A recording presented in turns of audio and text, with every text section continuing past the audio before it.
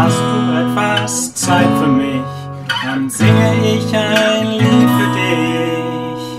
Halt mir.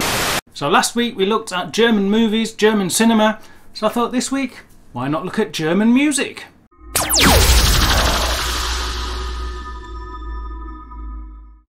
Mahlzeit, Richie here again, welcome back, and as I said briefly in the introduction, in this video I want to look at German music in the German language by German artists, following on from our video about German cinema. Now this is going to be, I'm going to try and make this a little bit more scientific, less random than the cinema video, because it's German music from the point of view of an English speaker, a person who grew up in the UK, and maybe look at more at what crossed over into popular British and American culture, and not just stuff that's exclusive to Germany. So the few bands that really made it internationally from Germany, despite Germany not really having a reputation for being a big country for music, right? But I also want to look at my own tastes and to share with you a few of my favourite German bands and artists. And I've got a confession to make first of all. There are a couple of important bands that I'm not really a fan of that are still worthy of a mention, bands or artists rather. And the first one I have to say is, as a Bochumer Junge, I really shouldn't admit this, but I'm not really a big fan of Herbert Grönemeyer. Yes, I do know the words to Bochum off by heart. I've sung them regularly, and I do own the album, the Bochum album 4630, the famous one with Bochum on there, and Man ist ein Mann, etc.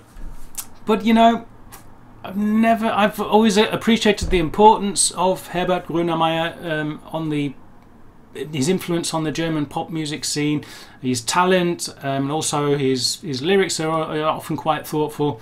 But it's just, you know, not really my cup of tea. I'm sorry, I still love you. You will no doubt let me know in the comments whether you share my opinion of Herbert Grönemeyer or not. Let me know if you're a big fan. The other artist stroke band that isn't really my cup of tea but are definitely worthy of a mention here. You certainly cannot talk about German music and the international impact of German music and artists that have had an international impact on the music scene without mentioning, of course, Rammstein. It seems if you talk to an American music fan and you say you're from Germany, the immediate response is, "Hey bro, you're from Germany? Do you know Rammstein?" And yes, of course, everybody knows Rammstein, and Rammstein is a very important band, I think. I imagine that going to see one of their live shows, I think they're very well known for putting on a massive show, big budget shows, and lots of theatre, lots of fireworks, lots of lights, and I imagine they put on a really good show. I really do enjoy live music and I appreciate a proper show, so I imagine I'd have a great experience if I went to see them. But do I listen to Rammstein at home on my own? Not really. Erst wenn die Wolken schlafen gehen, kann man meinen Himmel sehen.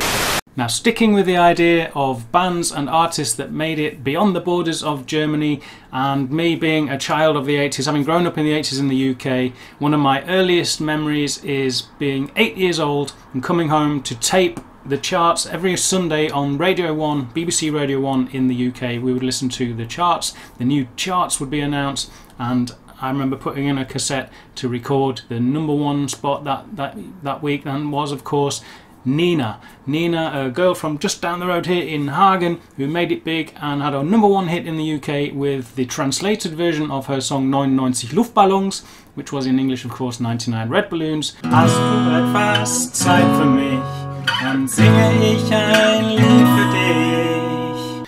That extra syllable, they had to get a colour, the Luftballons in German just being balloons, so they had to make them red. In the UK, of course, Nina would, or Nina as people called her over there, would pretty much remain a one-hit wonder. We only really knew 99 Red Balloons and then she kind of disappeared, so I didn't really get into all the rest of Nina's stuff. I didn't really get to know all her hits like Leuchtturm, Irgendwie, Irgendwo, Irgendwann, until I moved over here permanently in 1999. These songs are, of course, absolute standards. If you go to any Abbey theatre anywhere, between the Schlager songs you're going to hear all these Nina songs, and she has some really catchy tunes. What you don't realise as an English person who didn't really live in Germany throughout the 80s and 90s is that she remained really prolific. Regular albums all through the 80s and 90s, and then into the 2000s. I remember after I'd moved out here, she released, I think around 2003, she released like an anniversary album doing some of her older hits, and that was quite a big success. Obviously another version of 99 Luftballons, Irgendwie, Irgendwo, Irgendwann came out, in Leuchtturm. That was a really good new version. It gave people like me, a new generation, a chance to get to know all of her older hits. Of course, if you talk to people of my generation from the UK, if you say to them German music, there's one name that's going to drop after maybe saying Nina and 99 Red Balloons, 99 Luftballons. They will probably say immediately Kraftwerk, or rather Kraftwerk as the English tend to pronounce it. They're definitely the band that most people of my generation that grew up in the 80s will think of, largely because of the hit 1982 #1 hit, also #1 hit in the UK, The Model, and Das Model. But of course, by then they were doing things in 2 languages. They really had broken it into the international market. They're most known for their pioneer work with electronic music, so really from 1974 onwards, the 1974 album Autobahn, and then of course when it comes to international relevance, we're talking about the album they also, Trans-Europa Express or Trans-Europe Express. That was, when did that come out? That was, I can't remember the year, but yeah, no doubt you can tell me down below in the comments. But by then they were releasing 2 versions of the albums, one in German, one in English, and of course Die Mensch-Maschine, the Man-Machine, which came out in 1982 with The Model, and then they were well established on the international scene and well known to this day as the electronic band, really purely electronic band. But it's interesting. I would look back in time, I see their roots as very much in the krautrock scene. There's a really interesting video here on YouTube, I'll link it up here somewhere. You can see an old Rockpalast episode, a whole live performance by Kraftwerk in Soest in 1970, where they're still playing, they're using synthesizers, they're experimenting with the electronic music, so there's signs of what is to come. But there's a traditional drum set there. It's not a drum machine or anything, and you can hear very much the roots of their music, the origins of their music in kind of prog rock, experimental rock of the late 60s, early 70s, and it's very much this kind of 1-chord drone type sound, which is very common to what became known as krautrock. And of course there are links there to the bands such as Neu, ex-members, brief members I think for only a brief time, Michael Rother and Klaus Dinger. Klaus Dinger played on the first Kraftwerk album from 1970, playing proper drums, and Klaus Dinger it was who was very important to the forming of this krautrock sound, which I say is typified by one of my absolute favourite bands, Neu. All this kind of Dusseldorf scene. Klaus Dinger it was, he was a member together with Michael Rother from 1971 to 1975. Both of them, of course, obviously later played with Kraftwerk, but they're most known for Neu and the krautrock sound. It was Klaus Dinger, who would probably have considered himself primarily a guitarist back then, that played drums for Neu, and he was credited with inventing the Motorik beats, the very simplified, repetitive drum beat that marked then the sound as probably playing with his limitations as actually a guitarist, but playing the drums in the studio. Invented this very simplistic repetitive beat that was the trademark of all the Neu sounds. And as I say, everything on 1 chord, which kind of carried on into the Kraftwerk era. You can hear it on Kraftwerk, certainly the early albums most. There's these very, very long songs that are all based on one chord, very drony, kind of like almost like a raga rock sound. You know the kind of thing. Kraftwerk songs all sound like this. Wir sind aus Düsseldorf, trinken Altbier. Wir sind aus Düsseldorf, wir trinken viel Altbier. Altbier, Altbier, Altbier. And you can hear the origins there in all the noise songs that all pretty much sound like this. Altbier, Altbier. At this point, I'd just like to take a quick break in the video and say thank you very much anyway for tuning in. If you are enjoying the video so far, please don't forget to give me a thumbs up and maybe consider subscribing if you have not done so. And also at this point, I would like to thank from the bottom of my heart all my patrons, people who support me on Patreon with a small donation every month. That really helps me continue making these videos. Thank you very much. If that's something that interests you, the extra content that you can get there, the exclusive content, I do a Q&A every month, for example, and an extra bonus vlog, some behind the scenes things, answering all your questions that I get asked on here and I don't have time to answer on YouTube. If that's something that interests you, there's a link down below, and otherwise let's carry on with the video. In general, when it comes to music, and that applies also to German music of course, I'm very much a fan of guitar-based music, very much independent, alternative direction, and I'm trying to think the German band that probably made the breakthrough into the mainstream more, that's kind of from that independent alternative rock scene, would maybe be Mia. They're a band founded at school in 1997. The two members, Mieze Katz and Andy Ross, went to the same gymnasium, grammar school in Berlin. I really liked their first couple of albums. They've carried on throughout the noughties, had quite a few albums. But it's the first couple of albums that I have here. Hieb- und Stichfest, notably the single everyone knows, Kreisel, and of course this one. Mein hungriges Herz durchfährt ein bittersüßes Schwert. Sag mir, wie weit, wie weit, wie weit, wie weit willst du gehen? Hungriges Herz, of course. There's a terrible verse later on where she tries to sing that in French and in English and it doesn't really quite work.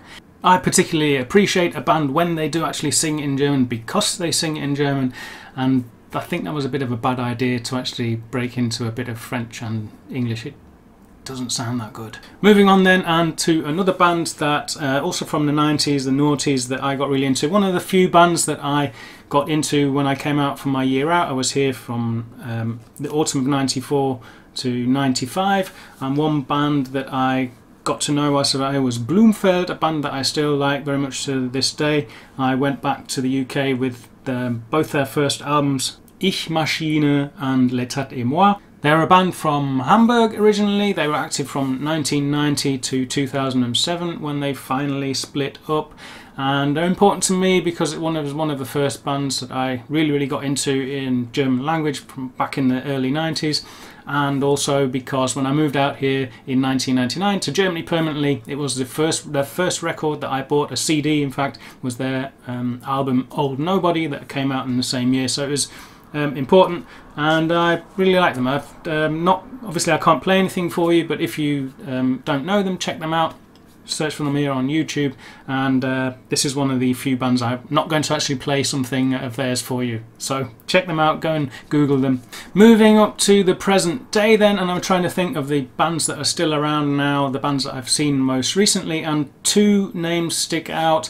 One band, Gör, they are a duo from Berlin, another band from Berlin, all-female duo, founded in 2012.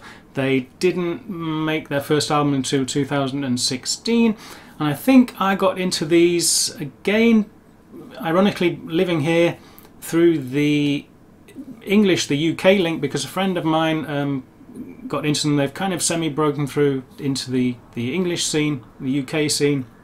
They do some of their songs in English and in German, and a good friend of mine mentioned them. I don't know, we were talking sometime and he mentioned that he liked them, and I'd heard a couple of things as well. It's very much kind of indie grunge, kind of garage rock, really basic but really good honest indie music. And after talking to this friend of mine, we used it as an excuse. They were playing at the Fall Festival a festival that's usually put on every year here in Düsseldorf.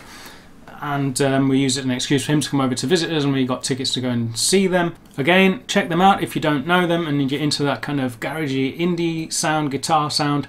Get a recommendation from me. And another band that we encountered actually by going to the fall festival, there were 3 bands on the actual bill. We just got tickets to go and see Gör because that's the band we knew, and there were 2 other bands on the bill, and one that really grabbed our attention was Isolation Berlin, and I've been a fan ever since.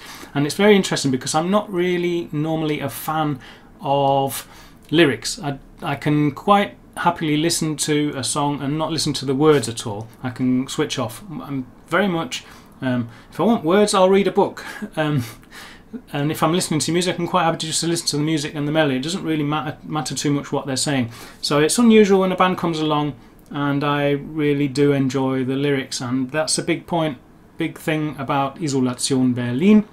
One particular song, there's just something witty about it. They talk of everyday things. Another Berlin band, seems to be quite a lot of songs of theirs talking about riding the S-Bahn on public transport on a grey day in Berlin and listing areas of Berlin. But there was one particular song, Serotonin. Wenn du mich suchst, dann findest du mich am Pfandflaschenautomat. Da hol ich mir zurück, was mir gehört. Just the introduction, the first few lines of it just really strike me as being, don't know, somehow really funny. Und ich schwöre dir, ich schlage heute ein paar Fressen ein, wenn mich noch einmal jemand dabei stört. Just quite often melancholy tales of everyday life, and with a bit of a wry smile. I like that. Again, check them out. Don't just listen to my bad 10-second cover versions of their stuff. Go and check them out. As ever, of course, feel free to comment down below. Give me your recommendations. What do you think I would like? What's your favourite German artists, musical artists? What are your favourite German bands and songs? Of course, we're talking about pop and rock music, so I know Beethoven was quite popular, and there was this guy in Austria, Mozart and stuff like that, you know. Bach. I know. And of course, thank you very much for watching. It wasn't by any means a comprehensive video. It was kind of my impressions and my taste once again. I hope it was interesting though. There's the idea of German music from a British perspective. My unique kind of half German, half British perspective as ever. Thank you very much for watching. As I say, if you haven't done so already, please consider subscribing to the channel. It would help me greatly, and leave me a thumbs up, give me a like, and if you're interested, check out the Patreon link. You can get some exclusive content there. As I say, in the description there is a link to Patreon. Otherwise, I will see you here in the next video. Thank you very much once again. Macht's gut, Leute.